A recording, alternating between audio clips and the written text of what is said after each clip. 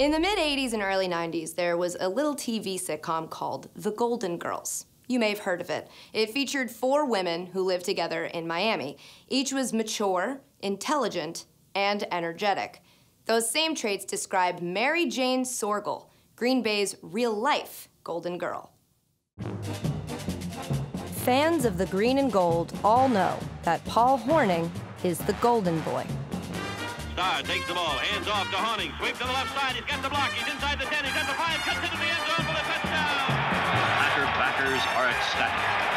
Not even the mud can dim the luster of their Golden Boy. And everywhere the Golden Boy went, a Golden Girl wasn't far behind. The Golden Girls were the Packers cheerleaders from 1961 to 1972.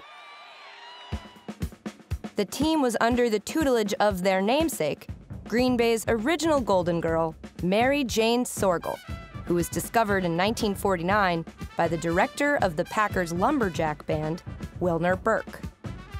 Well, I started twirling the baton at about 9 years old, and I seemed to be pretty good at it.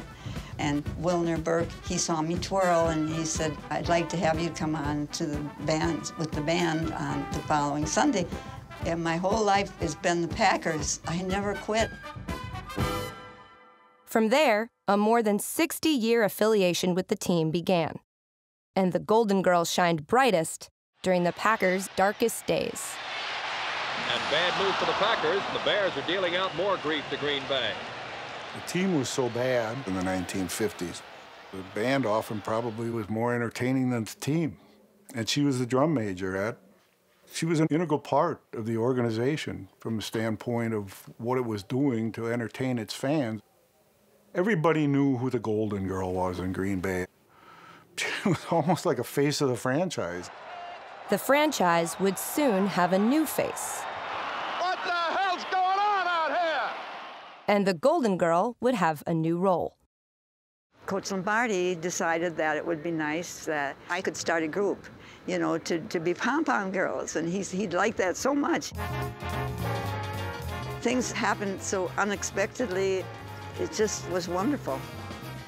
My friends just couldn't believe that I was a Packer Golden Girl. That was like something that was held in a very high rank at that time.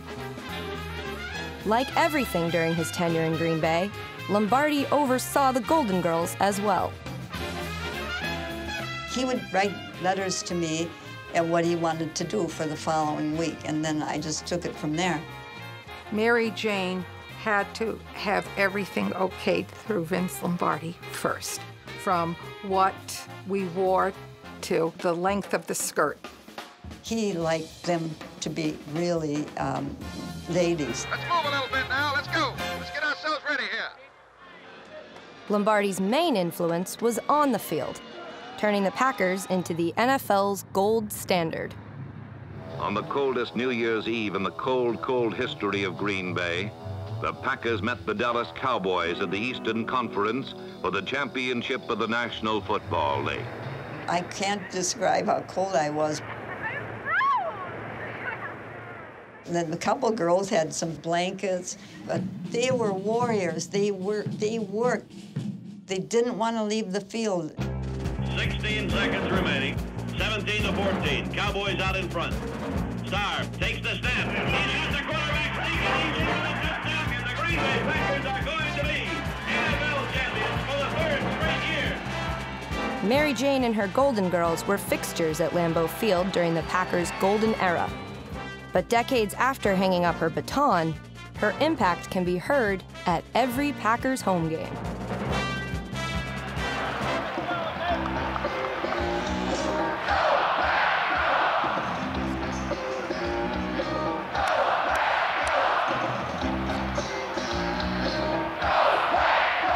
Coach Lombardi wanted to get the fans going.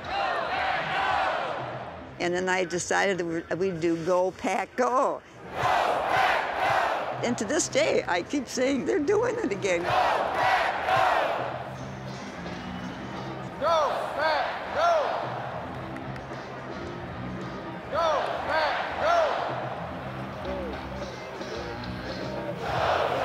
I ain't gonna lie, they're trying kind of addicted. Like, go, Pack, go. Go, Pack, go. The Golden Girl was a star in Green Bay, but some golden opportunities brought her fame nationwide. Do we have a Mary Jane Sorgel here? Hi, Mary Jane, how are you? Nice to see you. So many things happen along the way. Nice to have you here. It's just unbelievable. Every show I can think of, people calling me Sally Jesse and Mario Lopez, even Rush Limbaugh. But Letterman started it. Nice job, Mary Jane Sorgel. Succeed with the Packers, and you become a legend in Green Bay. Now in her golden years, the Golden Girl is still an icon in Titletown. So I want to show over here. So I have this wall that various former Packers have signed. But what I thought would be cool, I'd like you to sign the wall as well. Yeah. As the original cheerleader. I feel honored and very happy with my life. I think back of all the things in the years, and sometimes I just think it seems like a dream. It was wonderful.